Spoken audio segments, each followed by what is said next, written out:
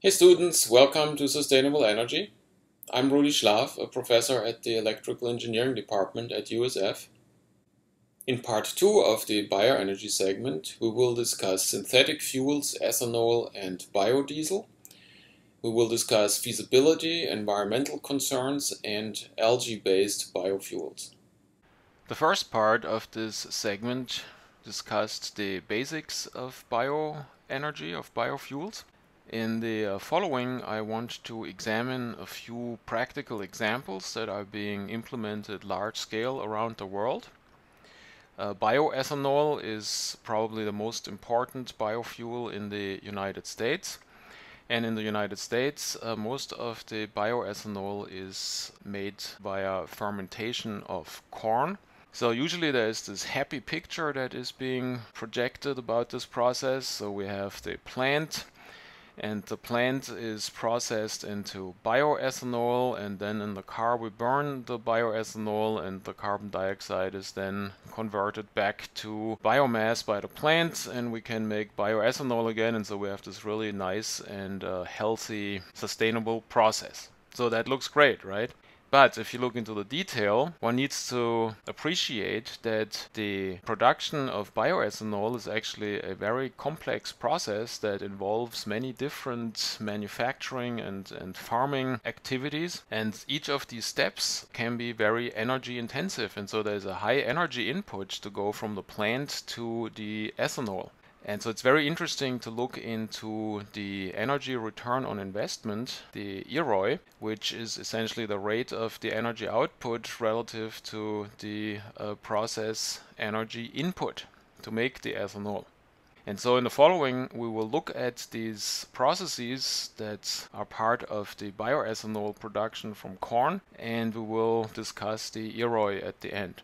So the 6 steps of bioethanol fabrication are, well, of course, first we have to produce the corn, do some farming. Then we have to extract the starch that's in the corn. Then we have to turn the starch into sugar, and this sugar finally can be used by yeast bacteria in the fermentation process, and alcohol occurs. Unfortunately, bacteria only like a certain level of alcohol. So this process can only turn out a mixture of water and alcohol where we have about 15% alcohol.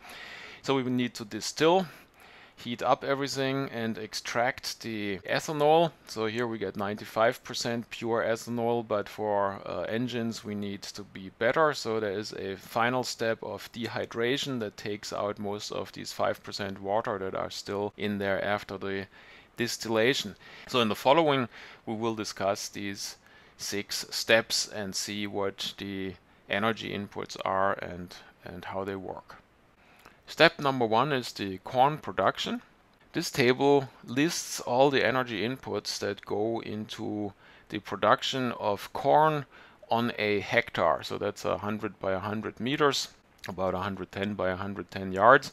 If you look at the energy numbers that are associated with all these inputs, the biggest ones come clearly from fossil fuels that are used to drive these big machines and also to provide nitrogen in the fertilizer. We will see on the next slide why nitrogen has such a high energy penalty. So if we add up all these numbers, then we arrive at a total of 8,115 energy units per hectare to produce corn. Now the corn that comes out of this hectare is 8,655 kilograms on average. And the chemical energy that's in this corn, so this we can directly compare with the fossil fuel input, that is 31,158 energy units. So it's about a factor 4 relative to the energy input. So here we really make some significant gain. So we can say that the EROI of this process, the energy return on investment, is almost 4. So we get about 4 times the energy of what we put in. While this sounds reasonable, of course, every following conversion of this energy in the corn will cost energy. And so this already fairly low starting point of an EROI of nearly 4 will shrink as we move towards the pure ethanol that we can use in machinery. We saw on the previous slide that the main energy input in corn production is the nitrogen fertilizer, the nitrogen component of the fertilizer. Nitrogen is provided in fertilizer through ammonium nitrate. This is the compound plants can deal with. Ammonium nitrate is made from ammonia and nitric acid. So the big energy input is the ammonia. Ammonia is made from nitrogen and hydrogen, which is reacted to the ammonia compound NH3. And so you see here that the energy total of this reaction is negative. So we have minus 92.4 kilojoule per mole as energy cost. The reactor is fairly simple. We put these two gases into the reactor. We have a catalyst. We provide a lot of heat. That's the energy input and pressure. And then with a fairly low efficiency, we're making ammonia. And because of this low efficiency, the gas needs to be recirculated a few times until everything is reacted. So the heat and the pressure, that's a big energy input. The other big energy input comes from the hydrogen that is needed to feed this reaction. Hydrogen is difficult to find naturally, and so one needs to make it. And the current way to provide hydrogen is through steam reforming of methane. We take methane and we heat it up with water. That reacts the methane to carbon dioxide and hydrogen. Once we have the corn, we need to extract the starch. This is done by cracking. Cracking is a purely mechanical process. The corn is fed through a roller mill, and as it goes through these rollers, the corn grains are crushed, and that exposes the starch that's inside. Once we have the starch, the cooking process converts the starch to sugar. And the cooking process means that we mix the ground corn with water, and we add amylase, and we heat everything up to a certain degree. And then the amylase, which is an enzyme that helps processing the amylose and the amylopectin to glucose. The cooking process leaves us with a solution that contains sugar. This sugar can be converted to ethanol by adding yeast bacteria to the solution. Here you see an electron microscopy image of such bacteria. These bacteria eat the glucose and they excrete ethanol. And this ethanol is what we want to use as fuel for our cars and machinery. The issue with yeast bacteria is that they can only survive in an alcohol solution up to 15% alcohol concentration. This actually defines the natural strength of wine. If you buy red wine, you will find that it usually has between 14 and 16% alcohol. This depends on the yeast strain that is being used. So we have now an aqueous solution that has about 15% ethanol in it. The next step is to extract the ethanol from this aqueous solution to provide it as pure fuel. This slide shows the distillation process schematically. So the task here is to remove the water from the water ethanol solution. And this is typically done by simply heating the solution, because the alcohol has a much lower boiling point than the water, at about 60 centigrades, the water at about 100.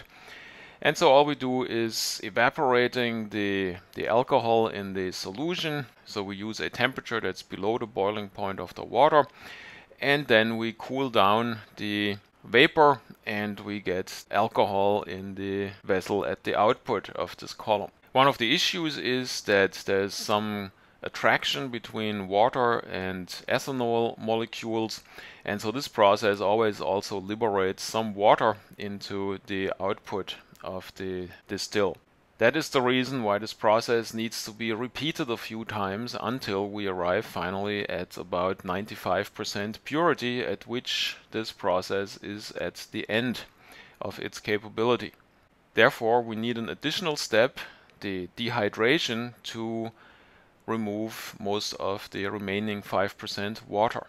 Aside from the fertilizer and the harvesting, this is the single biggest energy input of the ethanol production process. This is the final step, the dehydration. This is done via pressure swing adsorption, PSA.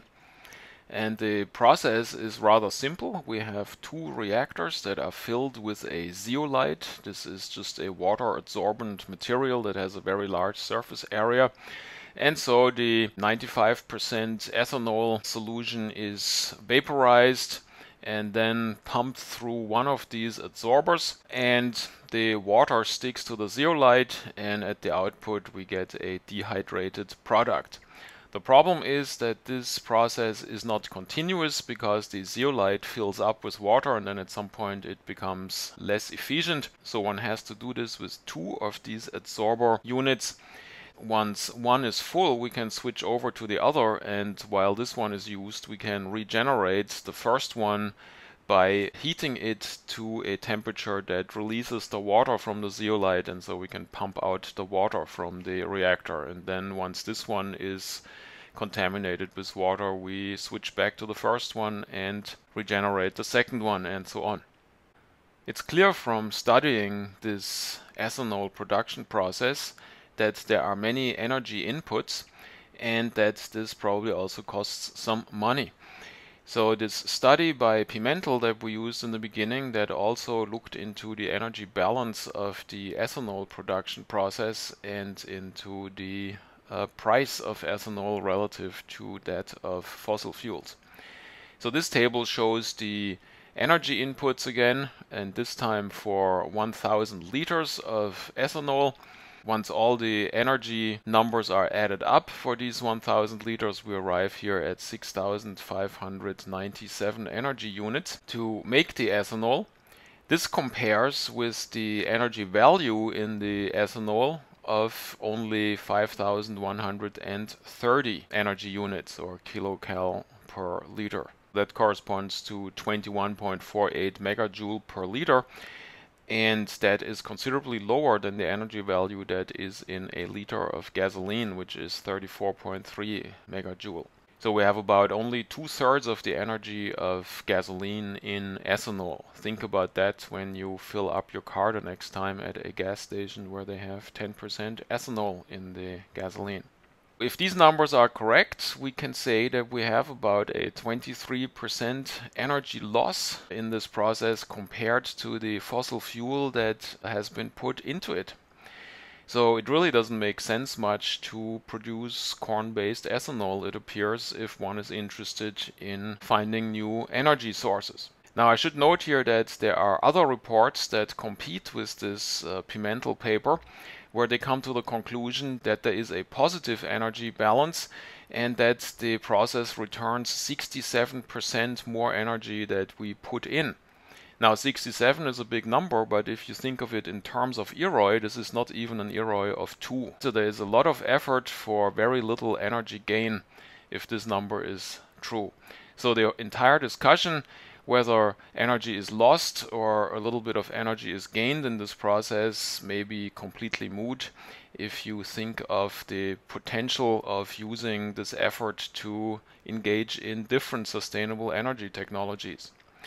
Now when we look at the price of the ethanol that is derived from corn, the study cites 43 cents per liter. The current production cost of gasoline is 33 cents per liter, but we remember now that gasoline has much more energy per this liter. And so if we take this energy ratio into account, gasoline energy, we can say, costs about half of the corn-based ethanol energy. So the bottom line here is that corn-based ethanol has serious questions that need to be answered before this process should be adopted in an even larger scale. Another interesting aspect is, of course, the total conversion efficiency per area. How much energy is produced per area from the sunlight that impinges on this area?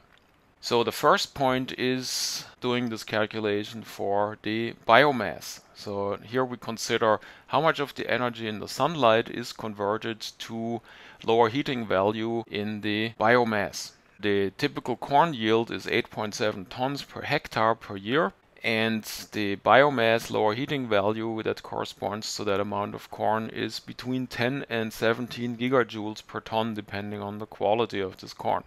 Now if we use the average here of 13.5 gigajoule per ton, the 8.7 tons per hectare correspond to 117 gigajoules per hectare per year.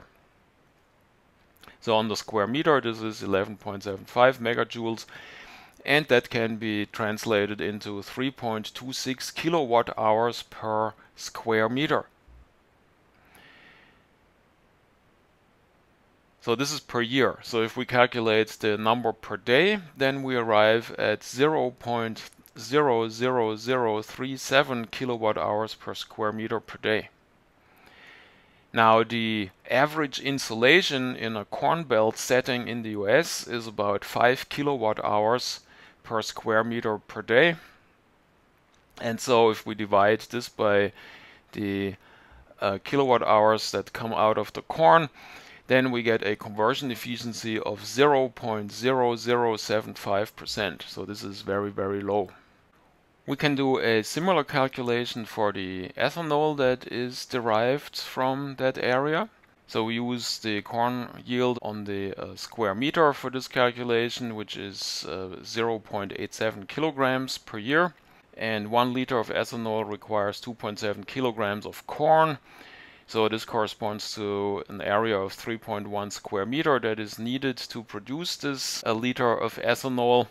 And so if we consider the lower heating value of this liter of 21.48, we come up with an energy output per square meter which is 6.93 megajoule, which corresponds to 1.93 kilowatt hours per square meter per year. So per day, that is 0.00022 kilowatt hours per square meter. So if we assume again the 5 kilowatt hours insolation per day in square meter, this corresponds to a conversion efficiency of 0.0044%. So of course we get a lower value than for the corn, which is the starting point for the ethanol production, because we converted the energy in the corn into a different energy type, the ethanol, and that costs energy. This efficiency number, of course, does not take into account the energy balance of this process, the EROI. So if we assume the most positive value that I was able to find of 1.6 mentioned on the previous slide, so we assume that we actually get energy out after we subtract the input energy, and the factor is 1.6, then this conversion efficiency goes down to 0.0028. This is really minuscule if you compare it with the conversion efficiency per area of photovoltaic and solar thermal plants, which have values of about 4 to 5%, or if you take the energy cost of the plant into account of between 3 and 4%. While 3 and 4% are pretty small numbers, they are several magnitudes larger than the conversion efficiency of the corn-based ethanol process. So the question here really is, why are these areas used for this inefficient corn ethanol production if one could get much higher return in energy terms with photovoltaics or solar thermal methods? Another main ethanol plant is sugarcane. Mature sugarcane stems contain 12 to 20% of sugar. The advantage here is that we don't have to go through the starch cooking process. We can directly grind up the plant and then start the fermentation process. But from there it is exactly the same like with corn ethanol. One has to distill and dehydrate to produce fuel-grade ethanol. Brazil produces about 50% of the world ethanol from sugarcane. Here you see a summary of the sugarcane production process. This is a sugarcane harvesting machine, and it works a little bit like a lawnmower. So the sugarcane is simply cut off, and then it regrows. And this is one of the major differences to the corn-based ethanol process, because corn needs to be seeded every year, and the stalks that remain after harvesting are typically used to cover the fields to prevent erosion. Now with the sugarcane, because the plants remain in the ground, we can actually use the green parts of the plants that don't contain sugar, and remnants after extracting the sugar from the stalks as biomass that can be incinerated to generate heat and electrical power that is needed to run the distillation process. So the sugarcane ethanol process is more energy efficient because of that, because we have a lower fossil fuel input, because the plants can cover part of the energy expense of the processing steps to produce the ethanol. Unfortunately, there are two harvesting methods currently used in Brazil and other countries where sugarcane is a major energy source. And if the manual method is used, then a lot of the biomass that could be used for the distillation is actually simply burned off, because then it becomes easier to harvest the sugarcane because the plant becomes lighter. This process is still used in 60% of all sugarcane production, so the positive energy results do not apply for the manual harvesting method. The mechanical method, which is used in 40%, that leaves the plant intact, and so we have the benefit to generate energy for the distillation process. So once the sugarcane is harvested, the plant is simply crushed and mixed with water, and then we're ready for fermentation. So there is no cooking process needed because the plant already contains sugar. The energy balance of the sugarcane process appears to be better than for the corn-based process. There are several studies out there that evaluate the EROI. Here I'm using one study that found 8.3, so we get 8.3 times more energy out than we put in. But there's also a competing study that assumes an EROI of 3.1 because of a higher diesel input number that was used. So with these studies, it always depends strongly on the boundary conditions of which energy inputs are being counted and which ones are not. So the numbers for the sugarcane yield per hectare is 69 tons, and the ethanol yield is in energy already is 132 gigajoules per hectare. So if we use these numbers, we can do again similar calculations like for the corn, and so we arrive at efficiencies for the biomass of 0.049, and this assumes a higher insolation because sugarcane usually grows in a tropical setting where we have maybe 6 kilowatt hours per square meter instead of the 5 that were assumed for the corn case in the corn belt. For ethanol, using the 132 gigajoule per hectare number per year and again 6 kilowatt hours insolation, we get a 0.0073% final conversion efficiency. So this is 2 times better than for corn, but still we have a couple zeros behind the decimal point. If we consider the energy input ratios of 3 to 8, this value then turns to 0.0048 to 0.0064 depending on which number we use here, and so this compares still very poorly with a standard photovoltaic or solar thermal plant. But at least it seems to be clear that in the case of sugarcane the EROI is far from 1, and so this process may make sense if a lot of land is available, such as is the case in Brazil, for example, and it is easy to grow sugarcane. Another difference between sugarcane ethanol and corn-based ethanol is that sugarcane ethanol is commercially viable. Here you see the price of sugarcane ethanol plotted against the price of gasoline. And you see here that in recent years the ethanol in Brazil has become cheaper than the gasoline price. Aside from ethanol, biodiesel is a popular biofuel. Biodiesel is made directly from vegetable oils with a fairly simple chemical modification process. Biodiesel has an energy balance advantage over ethanol because no distillation is necessary. However, there are some issues with regard to use of biodiesel in diesel engines. Biodiesel has a different viscosity under cold conditions, and its storage stability falls short of that of fossil fuel diesel. There's also only a low oil content in most plants, which leads to a similarly low conversion efficiency per area like all other biofuels. The top molecule is a triglyceride, and this is the type of molecule that makes up vegetable oil. Now, vegetable oil can be directly used in diesel engines.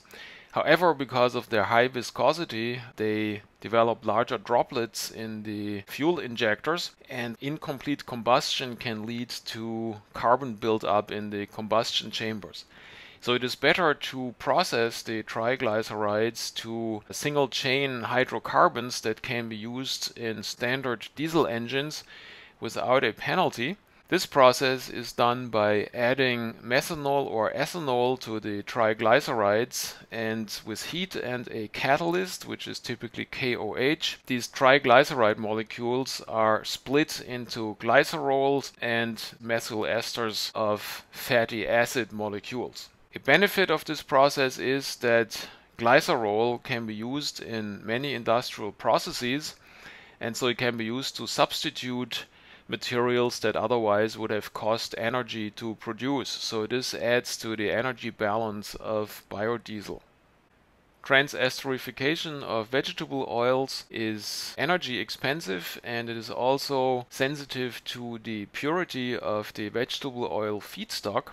And so there is currently research being conducted on using enzymes for the conversion of triglycerides to biodiesel. Here you see one of these enzymes, a lipase enzyme, and this enzyme is able to perform the same chemistry as the transesterification. The advantages of this technique are that no catalyst is needed, that it works in the presence of water, so it can be used on low quality and waste oils that are mixed with other substances. It is insensitive to inconsistencies of the feedstock, so one doesn't have to purify before putting these enzymes to work. And there is no heating necessary for this process, so the energy consumption is much lower compared to the standard process. The current disadvantages of this process are that it is much slower, and the enzymes are currently very expensive. This table compares the most popular biodiesel feedstocks. The important columns are the production yield in kilograms per hectare, and here we have the cetane number, which stands for the quality of the feedstock. Larger cetane numbers are better because they lead to a more efficient combustion. So when we look at the production yield, we clearly identify palm oil as the most yielding plant. It has a magnitude larger yield than soybean. Now, an advantage of soybeans is that they need only a very low amount of energy-intensive nitrogen fertilizer, so they have an energy balance advantage there. When it comes to the cetane numbers, the palm oil is also the best, but the used corn oil is pretty close. Used corn oil also has the highest lower heating value, so this is really a pretty interesting option. Instead of just disposing of used fryer oil, one can actually use it with high efficiency in cars. Like in the case of ethanol, we need to look into the energy balance of biodiesel.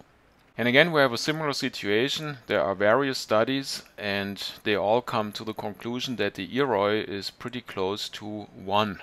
Some studies, like the one that I'm featuring here, come to the conclusion that the EROI is somewhat larger than 1, so a little bit of energy is coming out of the process. And then there are other studies, most notably the one by Pimentel, that come to the conclusion that the EROI is actually smaller than 1, so that it actually costs us more energy than we get out of the process. So it's important to remember that the EROI always depends on the system boundaries that are applied. What do we count as energy expense and what do we leave out? But I think we can conclude here again that since all these studies come to the conclusion that the EROI is pretty close to 1, it doesn't really matter in my opinion whether it is slightly above 1 or slightly below. It simply tells us again that biofuels are very inefficient and that it is very difficult to gain a net energy benefit.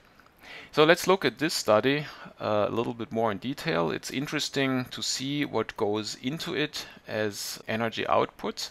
So this study actually compares soybean biodiesel with corn grain ethanol, and we see here the outputs compared with the inputs, and the color coding in these bars, they refer to the various inputs and outputs. So inputs is clear, we have on the farm fossil fuels, fertilizers, we need to build machines, etc.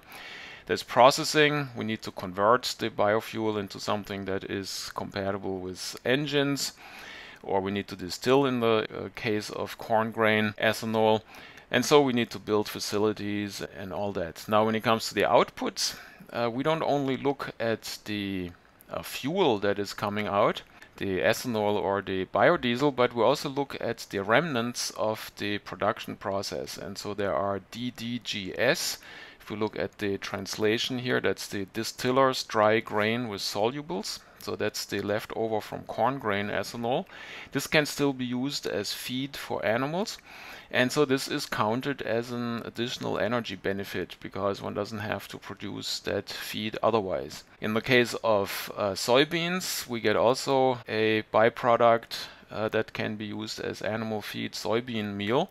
That is a large part of the benefits of biodiesel. And we get the glycerol that I just discussed on the previous slides. So that's also a little bit of an energy benefit.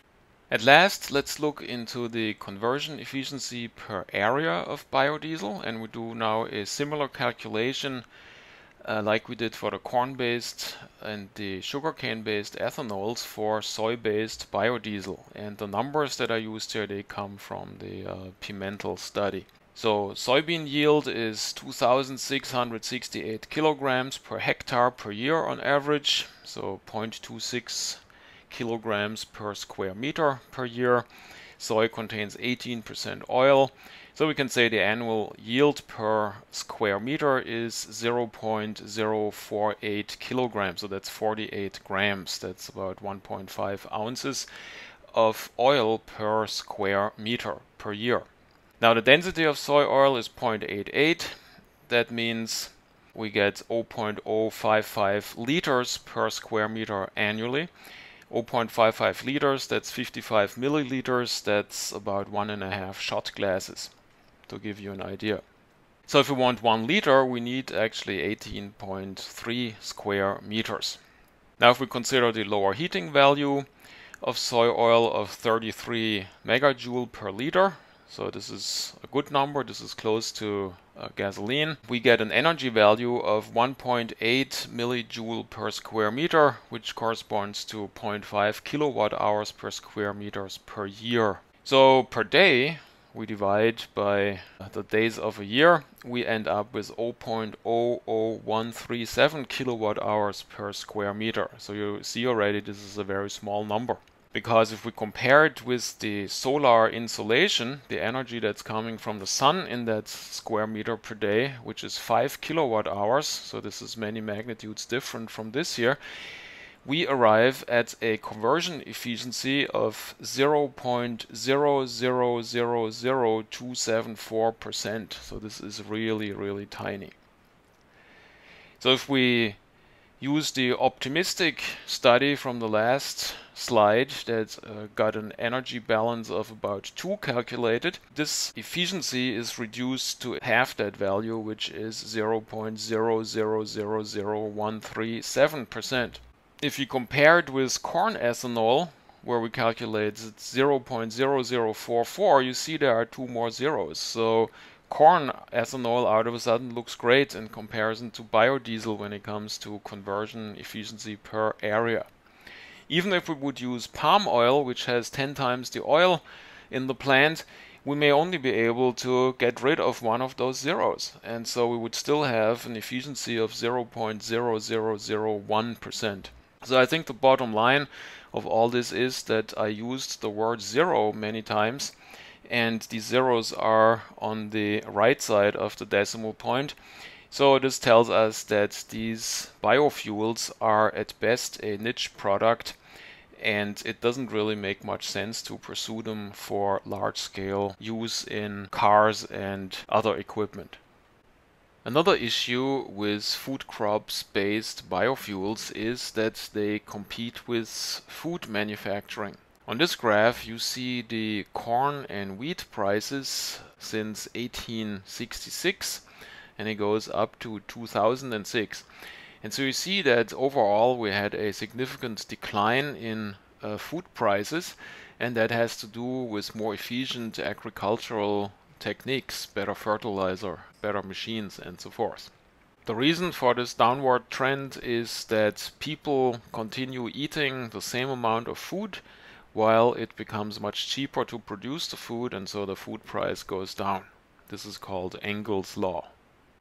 If we look at the corn price over the last 10 years or so, we see that there is a systematic uptick, and this uptick coincides with the ramp up of corn ethanol production in the US. Now, there could be other causes for this price increase, so we have to wait how this goes on. But the price increase led to the so-called tortilla riots in major cities across Mexico in 2007. And this shows us clearly that there is an issue with such price increases in countries where people spend a larger part of their income on food. This increase in food prices is of course a worrying trend, since the population of the Earth is increasing. Currently we are at 7 billion, and it is predicted that by mid-century we may have 9 billion. It is obvious that this will create pressure on food prices, since the space for food production cannot be expanded significantly. If we add biofuels into this mix, this will only add to the price pressure. People in the poorest countries spend about 70 to 80% of their income on food, so if the prices rise only by 20%, they will become priced out of the market, and they will have to reduce their caloric intake. This may reverse a trend where since World War II the number of malnourished people declined by 50%. There are already 1 billion malnourished people. If one could find ways to use non-food biomass for the production of biofuels such as cellulose, the competition with food crops could be avoided, and biofuels could be made from agricultural waste, switchgrass, or wood. The main difference here is that we first need to break up the cellulose into starch or sugar molecules that can then be processed like we discussed in the corn or sugarcane based ethanol sections. Once we have sugars, then we can apply standard fermentation and distillation to make ethanol. Let's look at one of those potential non-food biofuel crops, switchgrass. Switchgrass, you see it here, is a plant that looks a little bit like sugarcane, and it can also be harvested similar to sugarcane by simply cutting it off, and it will regrow, so it does not have to be reseeded.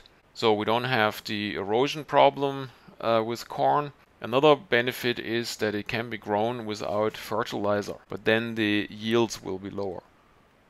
The efficiency of switchgrass ethanol was investigated in a pilot project. This table is from a paper by Vadas. In their investigation, they determined that the ratio between energy input and energy output, ethanol output, was about a factor 8. So we can say that switchgrass may have an EROI of 8. That is similar to what we saw for sugarcane, and this has probably to do with the fact that part of the switchgrass plant can be used to provide the energy for the distillation process. There's also a study by Pimentel on switchgrass, and they assumed that fossil fuel is used for distillation, and promptly they arrived at a negative energy output. So the distillation is really the main factor in the ethanol production. If the plant can provide the energy for the distillation process, we can have an EROI that's larger than 1. If the plant cannot, like in the case of corn, then the EROI is close to 1. Now, while it has that better EROI, switchgrass has a similarly poor efficiency per area as corn ethanol, simply because the plant is less efficient than sugarcane in biomass production. Let's now consider the area that we would need to cover the US energy needs with biofuels. So here's a flashback to the space needed with solar energy. If you remember from the solar energy chapter, we assumed 5% solar plant efficiency, which is pretty optimistic. And then we came up with a total area to cover those 80 terawatt hours of the US energy need per day.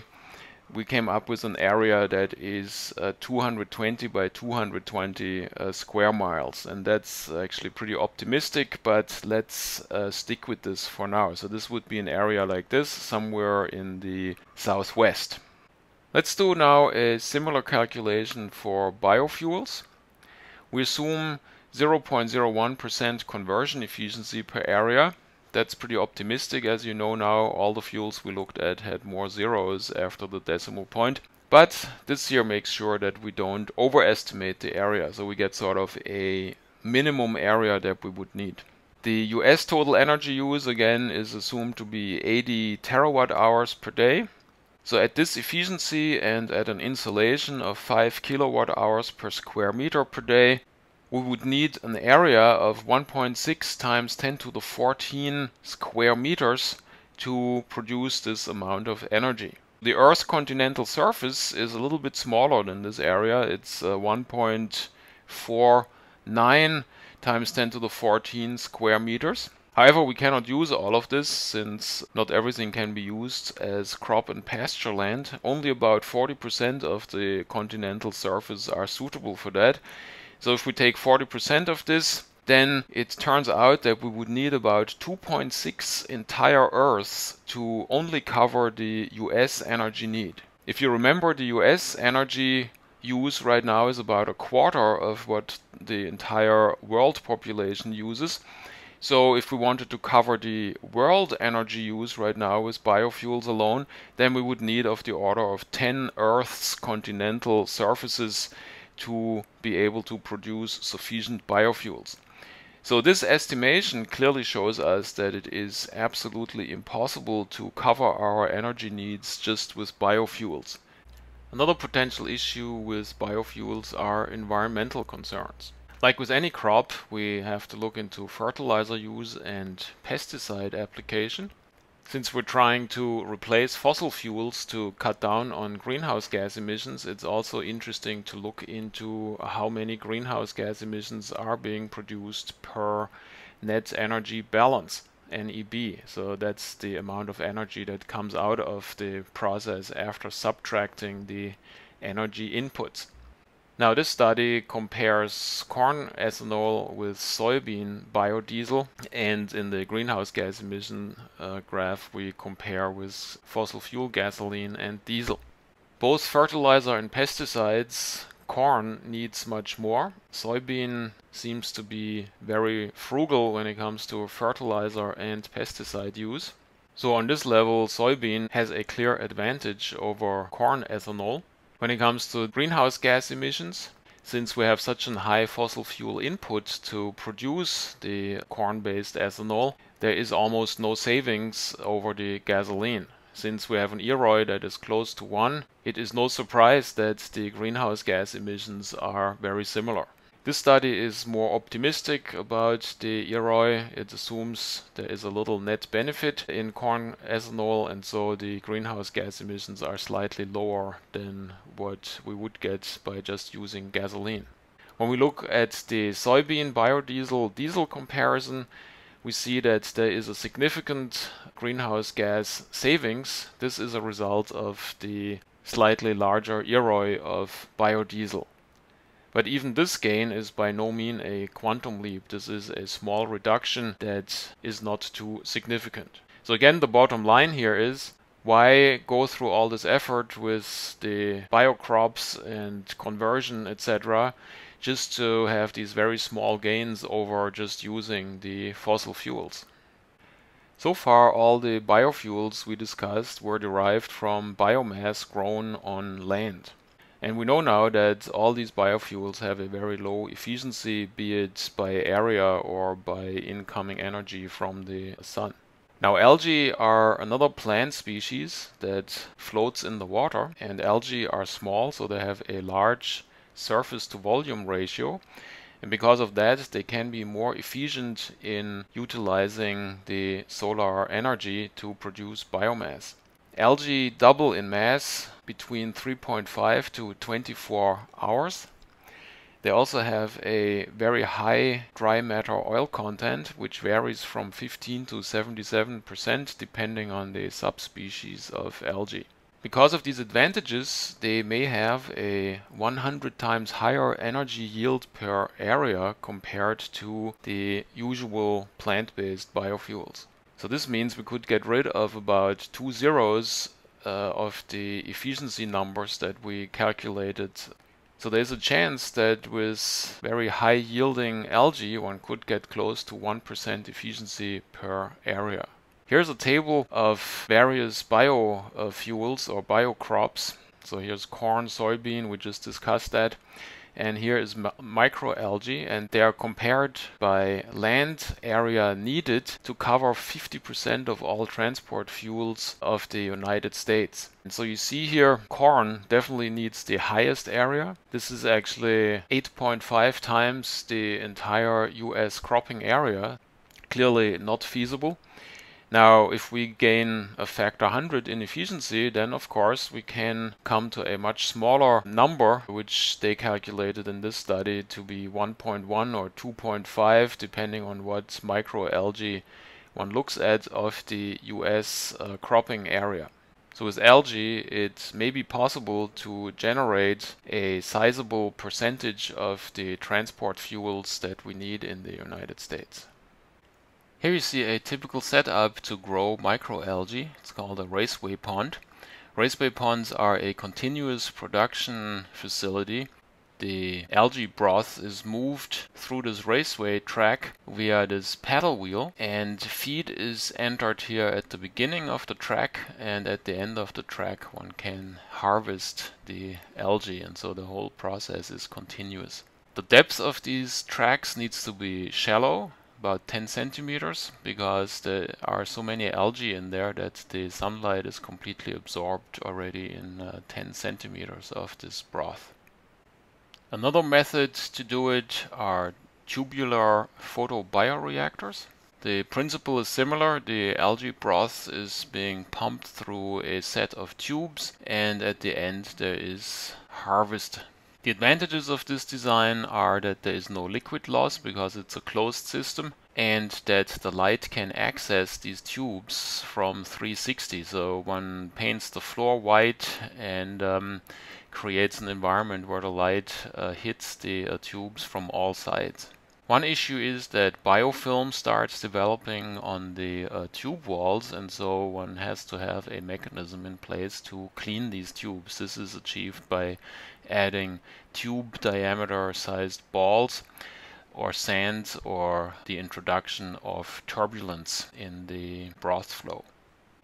These photos show a test site in Germany where these tubular reactors are being tested. Here they were combined with greenhouses, because in northern climes it gets pretty cold in winter, and so with the greenhouse one can save energy, because even with little sun exposure one can generate a temperature on the inside that is amenable for algae growth. The tubes are run in north-south direction, so the sunlight can access the tubes via the gaps in between those stacks. The floors are painted in a bright color, and that achieves a situation where the sunlight hits the tubes from all sides. Algae like carbon dioxide, and so it is an interesting concept to combine algae reactors with the exhaust from fossil fuel power plants to capture the carbon dioxide that comes out of the power plants. In this interesting concept, a triangle airlift reactor was built, where the buoyancy of the carbon dioxide that comes out of the power plant also drives the flow in this reactor. They measured 98 grams per square meter dry weight output per day in this reactor.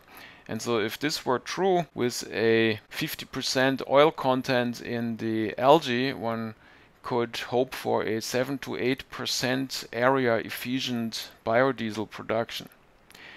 Now, it isn't clear from this study what this area referred to, whether it is just the area of the tubes or whether it is the area of the entire facility, etc. Let's look at the energy return on investment for microalgae diesel. I found this interesting study by Slade and Bowen, where they did a meta-analysis of a number of previously published studies on the energy efficiency of microalgae diesel. And there's a number of studies that considered raceway pond systems, and a few studies considered bioreactor systems. So this is similar to the tubular bioreactors that were just discussed. Now, these bars that we see in this graph, they show the net energy ratio versus the study, and each of these studies has two bars. The bar with the asterisk, that is the normalized bar. So what the authors did, they looked at each of these studies and they tried to come up with factors to make the values determined in these studies directly comparable between the studies, because each of these studies, of course, made slightly different assumptions and used different boundary conditions, which energies to include into the calculation and which not. So the usual problem with these EROI determinations. Let's consider the ones that have the asterisks. And what we see here is that several of the raceway pond studies came to the conclusion that the net energy ratio is smaller than 1. We need to understand that in this study the net energy ratio is actually the reciprocal value of the EROI. So they divided the energy that was put in by the energy that came out of the process. The EROI is just the other way around. So what this means is that when the numbers are smaller than 1, then energy is coming out of the process. And so we see here that for several of the raceway pond studies, the EROI is somewhere between 0.5 and 1. It seems the energy that comes out and the energy that goes in is pretty close, so a similar scenario like for corn ethanol. And in other studies we found 0.5. That means that we have a situation like with soy-based biodiesel, where we had about an EROI of 2. Now, a couple studies also came to the conclusion that the energy is actually larger that goes into the process than what comes out. So here we lose energy by making microalgae diesel. When we look at the bioreactor systems, where enclosed systems are used, the situation is much worse. Two of these studies came to the conclusion that the energy that goes into the system is several times larger than the energy that is coming out of the system as microalgae diesel. Only one study came to the conclusion that the EROI is about 1, that no energy surplus is being generated. It's interesting to look at the components of these bars. They normalized for energy used for lipid extraction, so getting the oil out of the microalgae. for biomass drying and dewatering and algae cultivation and harvesting. So this is basically the energy that's used for driving the raceway pond or pumping the broth through the bioreactor. And so what we see here is that for the raceway pond systems, the largest part of the energy that goes in is for drying and dewatering, while for the bioreactor, most of the energy goes into the actual cultivation and harvesting process. And apparently the biggest energy part of this is to operate the pumps that pump the broth through the bioreactor, because in these tubes there's a much larger resistance for that broth to overcome than in a raceway pond, and this is why we have here these fairly small components of cultivation and harvesting. So the bottom line of this study is that microalgae are not better than the other biofuels in terms of energy efficiency. We can only hope at best to get a factor 2 out of it, and so we have the same problem like with all the other types of biofuels. Very low efficiency and a lot of effort for very small gain. So it's time to summarize this segment. We learned that plants are very inefficient solar energy converters. Most plants have an efficiency that is much less than 1%. The reason for that is that plants don't really like the sun because the sun damages their energy conversion molecules. So they reject most of the light, and that's the reason that plants look green. Most use of biomass is currently through direct incineration. A lot of that goes into cooking in the developing world. Biofuels need to be converted to standardized fuels if we want to use them efficiently. So there's gasification and Fischer-Tropsch, so we can get gases and liquids. But keep in mind that every time we convert an energy into a different type, we lose energy, and both of these processes have significant energy losses.